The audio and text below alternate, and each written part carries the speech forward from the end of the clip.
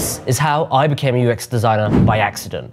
That's right, by accident. Wait, not only that, I was living in a developing country where I didn't speak the language, had no design degree, had no experience, and had never heard of UX design. Hi, I'm Chris, a self-taught UX designer.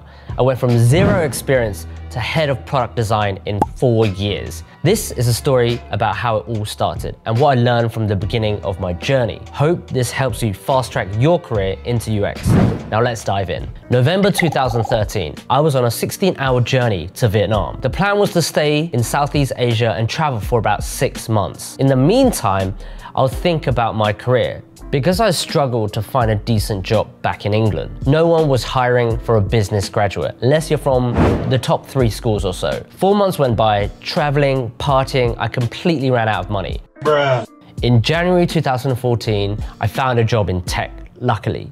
I joined a company called Misfit Wearables, a Silicon Valley high-growth startup. I was hired for a communication associate role. That meant I was in charge of growing our social media. The job needed some design skills like emails and social posts. Overall, I found my day-to-day pretty unrewarding. 7 months later, I quit. I was thinking to myself, should I continue to live in Vietnam? Should I get another marketing job? In July 2014, I was jobless, zero savings, and staying at my Vietnamese grandparents. A friend needed a new website for her startup, so I offered to help. I spent hours and hours designing and building a website in Wix. I was instantly addicted. So I built my own website the very next day. I posted my website on social media, offering services like web design, digital marketing, and whatever I can get my hands on. In September 2014, I got my first client, a small startup that wanted SEO. I didn't know what I was doing, but I said yes. I spent the nights learning. The same client gave me more and more projects. Months go by, hacking away. I was taking interviews everywhere for basically anything. Games companies, British American tobacco company, whatever. I think I even applied for Burger King. Anyway, eventually I got a new job. January 2015.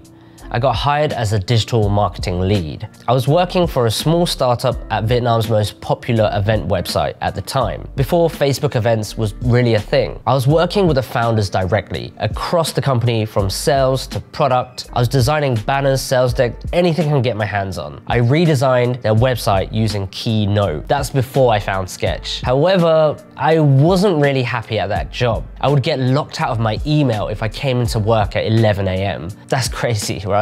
So a few months later, I quit again. I was once again applying for anything. The Burger King leadership program, marketing roles in Hong Kong. Then I interviewed with one company for a design role. There was 2 rounds of interviews, really casual and just asking about tools I used, some design and collaboration questions, but nothing super technical. During the interviews, I was so nervous because I felt like an imposter.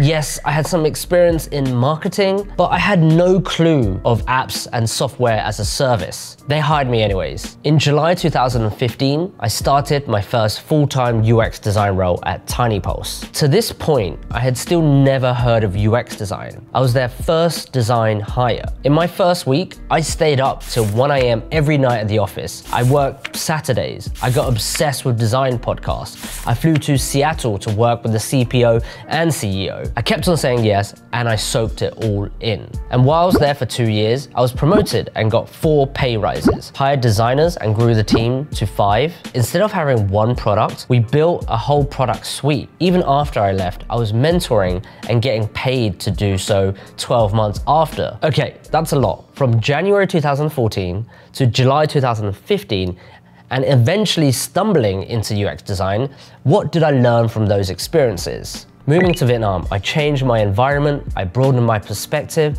and Vietnam's entrepreneurial spirit and drive gave me motivation personally. My opportunities became more apparent. You might not necessarily need to pack your bags and go, but changing your stagnant environment can lead to unexpected surprises. Getting my first job in tech and quitting. Well, I knew I liked tech, but not so much the job. Even if I didn't have a plan B, I still quit. This created urgency for myself. I put a healthy, maybe unhealthy, amount of pressure, which increased my drive and motivation.